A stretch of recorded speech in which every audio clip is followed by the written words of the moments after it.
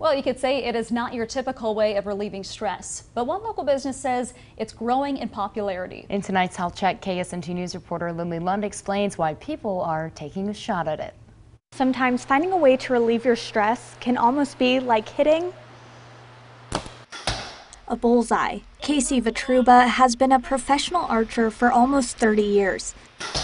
He operates an archery business outside Sabetha. He says since the coronavirus pandemic began, he's seen more new archers come in than in the last 16 years of owning the place. But why? Well, Vitruba says many are looking for a way to relieve stress and clear their mind. 99% it is all psychological. You know, how much you can hold it still, how much you think you're moving when you're shooting, you know.